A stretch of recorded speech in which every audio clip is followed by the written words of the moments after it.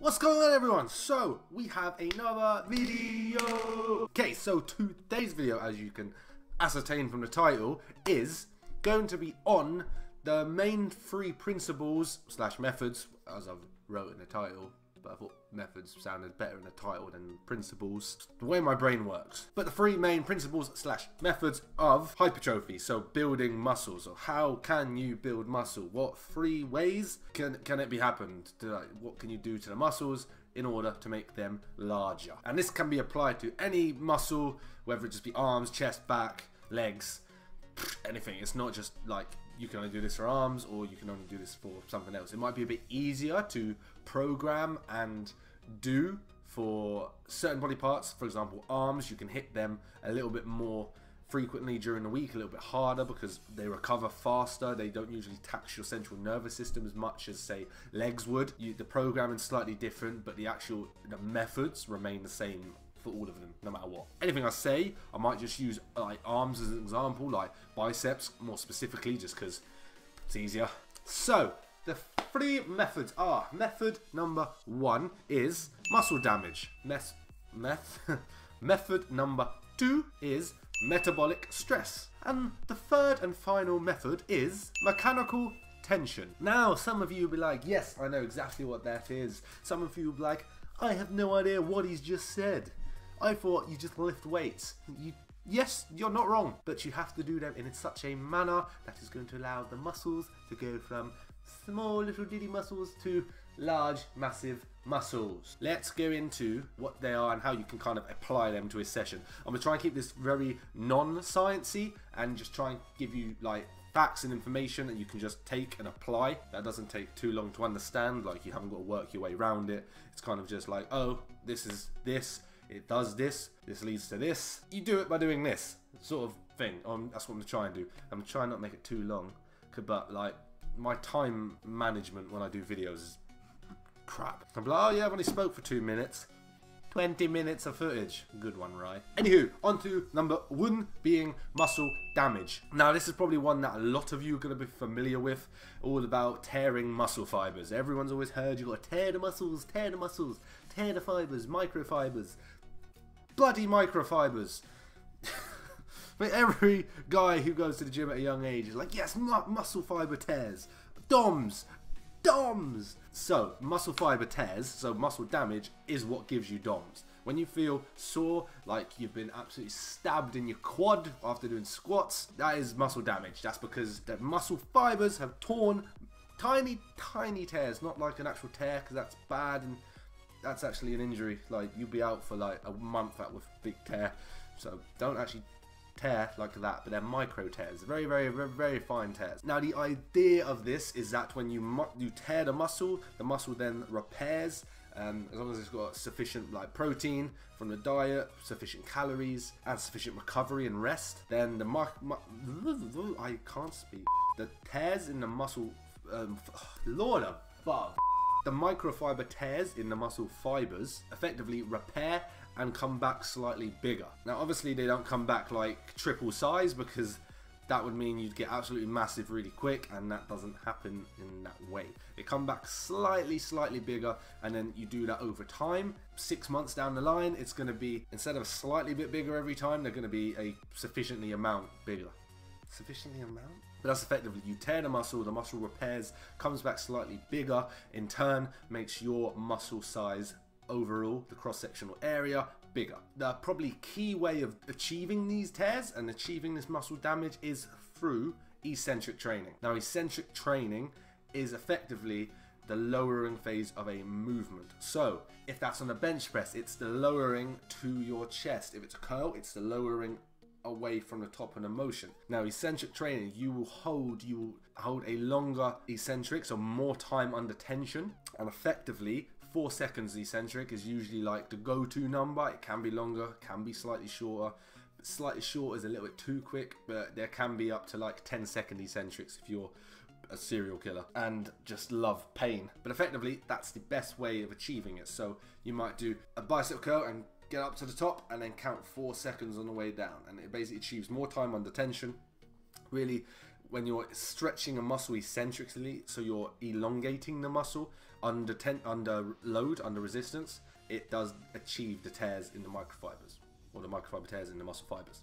That's all I want to say. So this actually leads me on to either point. I could go either way here, but I'm just going to go for my point 2, because effectively all these methods of hypertrophy can kind of cross over slightly into each other. So you can have a main focus, so you could say muscle damage is my main focus, but you do achieve some metabolic stress in damaging the muscles, and you also achieve some mechanical tension. So there's a crossovers. It's just you might just specifically focus on one more than the other in a certain exercise on that day or whichever. So number 2, metabolic stress. Now metabolic stress is basically just building up metabolic waste products in the muscle. So lactic acid, everyone knows, it's just kind of building up all that rubbish almost inside the muscle, really getting that burn. It's almost that bro training of getting the pump. You train for the pump. That is effectively what metabolic stress is. You're training for that pump, because that's going to build up loads of lactic acid in the muscle, really pump all the blood into the muscle, and that effectively is going to cause metabolic stress. One method, which is more only to do if you're advanced lifter, and actually if you have the equipment, is occlusion training. Occlusion training, basically, it's like a tourniquet, it's just not as tight. You're not going to lose a limb or have to go to hospital. It's effectively, it just restricts blood flow from the muscle, so it allows that build up of lactic acid and waste products a lot faster and a lot easier. So you could barely lift like body weight on squats, for example, if you put the occlusions around your legs and just do like, I can't remember the exact protocols, so I don't want to give you like direct information, but say you did like 30 reps, and that's like, you'd be absolutely knackered at body weight. Like your legs would feel on fire and pumped up and just massive, basically. It's just a way of achieving metabolic stress quicker. That time under tension I spoke about when I said about eccentric training, that achieves more build up as well of waste products, more metabolic stress. So there's another way of achieving that, as it does pump this lactic acid into the muscles. And then the kind of other way, kind of overall, you can look at this per session or weekly, but it's more of a session, is volume training. So it's just getting loads of reps in on that muscle. Might not be at heavy weight. So for this one, oh, I didn't say for the muscle damage one. Oh, I'll give you right from all then at the end. Actually, I'll give you reps and sets at the end of the video, so stay tuned till then. So we'll go on to our point 3, which is mechanical tension. Now mechanical tension is effectively just lifting heavy. So you still want to lift heavy, even for arms. So you'd still want to be able to curl heavy. As like a compound movement for arms is your bicep curl, barbell bicep curl. So this is where the slight cheat reps come into play on these ones, because you still want to get a lot of weight up. So you can do mechanical tension and eccentric training at the same time, so you get muscle damage and the mechanical tension. And doing so, you can almost cheat the reps up slightly and then really focus on that strict form on that eccentric phase. You could do 6 reps quite clean, and then do an extra 2 reps where you cheat the weight up but still get that 4-second count on the eccentric each time.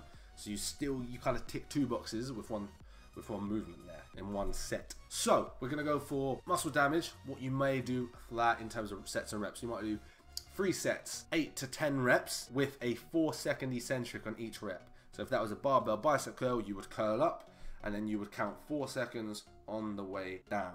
What you might do to this is say 8 to 10 reps plus 2. So when you get to the point you kind of fail, you can either get a partner in the gym to help you get the weight up, or you can cheat the weight up and then slowly lower the weight down and still focus on them eccentric. So you almost overload the set but still get an increased amount of eccentric load on that muscle, as well as building up more metabolic stress. You're almost ticking all movements. So like the barbell bicep curl can be used as your compound, and then tick every box almost in that one exercise if done correctly. Metabolic stress, again, if you've got occlusion cuffs, you can use them. If not, you might do something like 8 sets of 10 reps with 30 seconds rest between sets. So you would pick a weight that you can do easily, or not easily, that's not like you get to 10 reps and that's it. You can maybe do 15 or 20 reps with it, and you do set of 10. You'll feel quite like, oh, I didn't really work much there, but wait. Then you'll wait 30 seconds and then you do another 10. 30 seconds, another 10. You do like 8 sets of that. By the end of it, there'll be so much blood and waste products built up into your muscle. You'll get such a sick pump, but you'll feel like your arms will burn, for example, if you do it on biceps. And then mechanical tension is just get some weight on the bar. Don't be afraid to get some weight on. If you're benching, it could be doing 5 sets of 5, for example. Like, get some weight through, move through full range. Like if you want to bench, touch your chest. Don't want to see no hovering above the chest. Let's go full range, touch chest, and let's press up. let's get some weight for it. A lot of people, especially on arms and stuff, get some weight. As I say, on those cheat codes, the last 2, you might die out at 6 or 8 and then kind of cheat your way up a little bit, or get a partner to just help you get it up. But as long as you're getting 6 to 8 reps in at a heavier load, that's going to get more mechanical tension, therefore you're going to get more benefits out of it. That's kind of all I want to say. I want to keep it quite not too long. I try to keep it very simplified. I didn't even say that. Very simple in terms of just telling you the 3 methods. So you got muscle damage, metabolic stress, and oh lord, mechanical tension. So it's effectively more time under tension, doing eccentric stuff, building up that lactic acid, having short rests, lifting heavy weight. Like it's a bit of everything. It's just, everyone always knows this. So if you want to get bigger and stronger, lift more weight.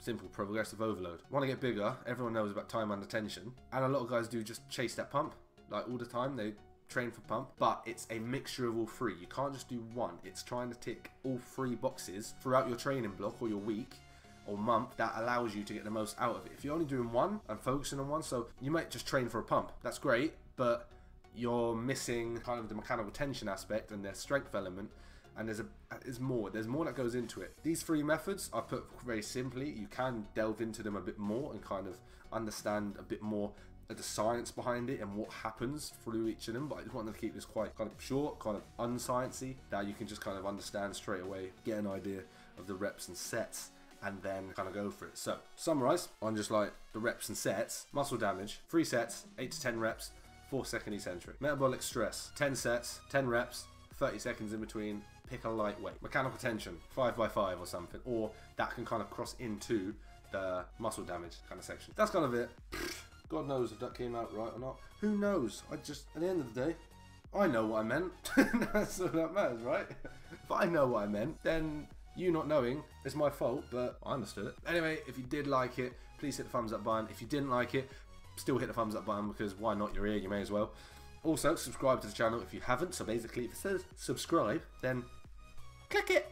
If it says subscribed, thank you very much. To be honest, thank you. Just make sure the bell's clicked, because if you didn't get notified that this video has gone up, then you haven't got that bell ticked, which means you haven't got notifications turned on. So I would suggest doing that. Also, if you want to drop a comment.